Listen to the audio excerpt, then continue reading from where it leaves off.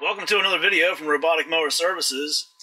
Here I've got the back chassis of an all-wheel drive Automower. I was going to say a 435X.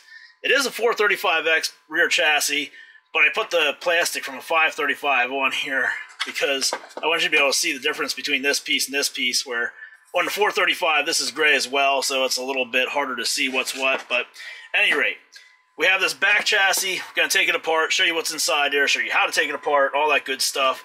If you're unfamiliar with how to get to this point where you have the rear chassis separated from the rest of the mower, we have other videos out there where we show that process, you know, how you get in there to access the nut on top of this stud right here, and that's where you'd also unplug this from. Real simple to do, so go back through and you can check some of our other videos. I believe the one where we replaced the switch cord, that has that in there.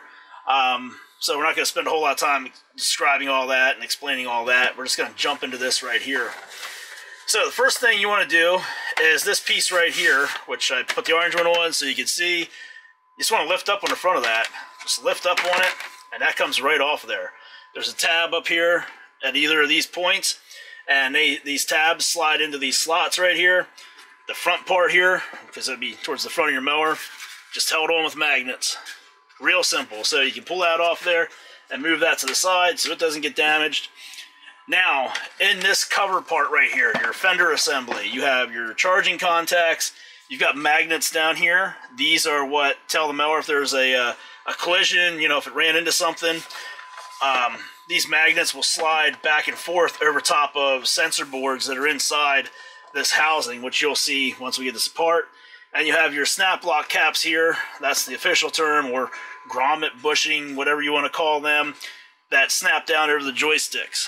Now, the way that this comes off of here is just like any other any other Automower that uses the snap lock caps, where you're just going to pull this thing up off of the joysticks. Now, one thing I will warn you about is at the front, this part right here is very vulnerable to breaking. As you can see, you might not be able to see that because of all the dust and dirt, but this has a big crack right across there already. That's already split out. Over here, you can see the hairline crack through there. Because when this thing's driving, it's constantly getting stuck on stuff when it backs up, because this is one that we've used and abused. So this part here, you want to make sure when you go to pull this up off of the chassis that you're not just grabbing down here and trying to yank up, because this whole thing is going to break off on you. And this part right here is separate from this part right here, and who knows how long it can take to get them if you go to order them, because they're not very common parts. So I would suggest go to this part back here, which says AWD, the back bumper, and start by trying to pry up from there. You can get your hands in under there, and you can put your fingers up in over the chassis, and just take your thumbs and pop up on this bumper here like that. You want to make sure you're doing that. You're not flexing against this. I was lifting up there pretty high so you guys could see it better, but once you have that off of there, then it's easier to get in here and get better leverage on this part right here where your front snap lock caps are at, your front joysticks, without hopefully breaking that the rest of the way off. We got one more to go here. There we go.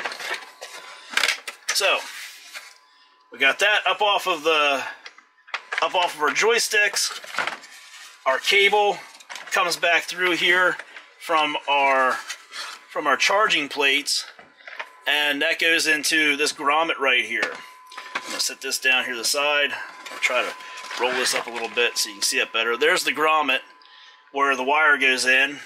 So we're just gonna pop that out, and you have a plug there. Very similar to the other Automowers with the charging plates in the front. We'll move that to the side so hopefully we don't break it the rest of the way during this process. So now you're down to your chassis, and you have your arm here, and you can't take this part off without getting this out of the way. It just won't lift up and slide past there. So you have to take this arm out, and in order to take this off, there's a screw right here. It takes a 4mm Allen wrench, and it can be a little tight because everything kind of rusts and corrodes in there. Now you can see on this, the arm has a lot of wear on it, and it'll flop front to back. I mean, it's good for it to move side to side, obviously, but The front to back is starting to wear on this, so we want to make sure when we put this back together that we get it nice and snug. We don't want to break these, but we want to make sure that this thing's not going to get too loose and start screwing up some of our sensors. So that's something to keep an eye on, you know, when you're working on this part of it right here. But at any rate, we got our Allen wrench here, and we're going to get that in there so we get a good grip, because there's plenty of dirt in there and corrosion in there, and you want to make sure you get that in there pretty far as you possibly can, so that it bites and doesn't just strip it out. And this thing's going to be tight, so there's going to be some snap there because of all that corrosion and dirt. So, ooh, might need a little bit more persuasion on that one. Well, I don't have any small wrenches, but I got this one out already for the wheel motors.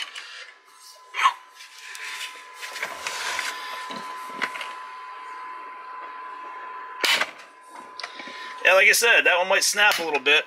There we go. At least it moved. That thing was tight. Alright, and it's going to take... Yeah, you can hear it there. It's going to take a little bit to get this thing out. And this is another one.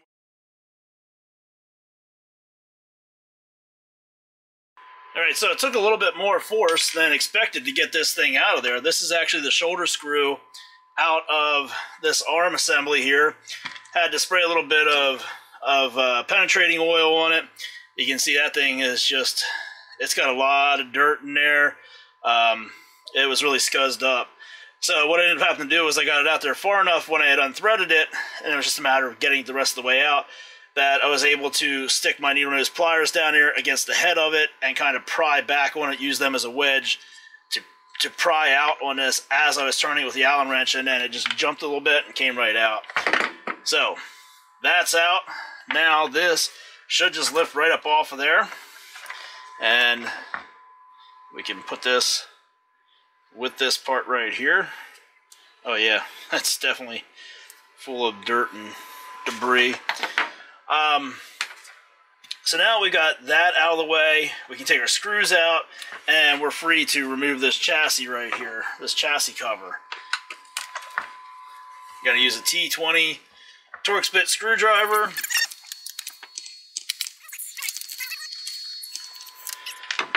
Alright, now when you go to take this apart, you're going to have some wires connected in there, so you don't want to just go lifting straight up on this and yanking it out of there. And you also have a warranty seal back here. This would have been at the rear bumper. So, make sure you got everything cleaned up as good as you can on yours when you go to take it apart. Just going to get this dirt out of there. And we're going to pick up on this easy. And then underneath here, you'll see your, really hard to see. I'm just going to unplug these and then I'll show you what was what. We got this cable right here. And there you go, that's a little bit easier to see.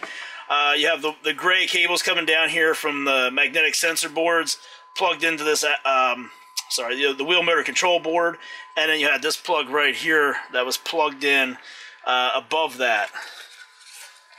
So plug that the rest of the way. There we go. Alright, we had to stop there for a minute because we had some technical difficulties, do some background interference, but the top cover here of our Automower, when you pull this off, you've got 3 magnetic sensor boards in here. As I said, in the body, you have your magnets out here on the sides, and these magnets are going to move past these boards. The magnet is going to know whether, the board is going to know whether the magnet is directly over top of it or not. Anytime that the magnet moves side to side, front to back, the sensor board is going to know it and tell the mower, hey, we got something going on. There's a collision, or something just hit us from the side, or whatever. So if you have this sitting on here, this would be the front of the mower coming out this way. You're probably saying, well, what's this third board for? This one here, a lot of people don't realize that that's in there, because this is the one that lines the back of the mower up at the front of the mower. So we have this sitting here just like that. Like I said, the front of the mower is out here. You might be saying, well, where's the magnet at then? Because we know these other ones are out here in the body. Third one, the one in the middle, is here in this arm, at the bottom of this arm. That's it right there. So that's why this has these slots cut into it, because this is indexed. In the spine of the mower, where this fits up through that hole, it's tapered, but it also has a key in there, kind of like a flywheel, to line up with one of these grooves. When these grooves are lined up with that key, it puts this thing straight in line with the spine of the mower. So this is lined up. That means this magnet is going this way. So from where these slots are at, it's 180 degrees off, that magnet. With this mounted in there and everything lined up, that magnet is going straight across. Anytime that the back end of this mower or the front of this mower move, and this is rotated, that rotates that magnet across that sensor board, telling it, hey, something just happened, something just moved. Now, this shaft right here, like I said, is going to be fastened into the spine of the mower. So it's going to move with the front of the mower. So anytime the front of the mower moves, your magnet's going to move. Anytime the back end of the mower moves, this, like I said, is with the spine of the mower. So when the back end of the mower moves, the sensor board is moving, not the magnet. That's how it's going to know, hey, this back end here is 15 degrees off from the front of the mower. The front of the mower is going around a corner. It's, 35 degrees off from us now. We need to catch up, and that's what's going to line all this up.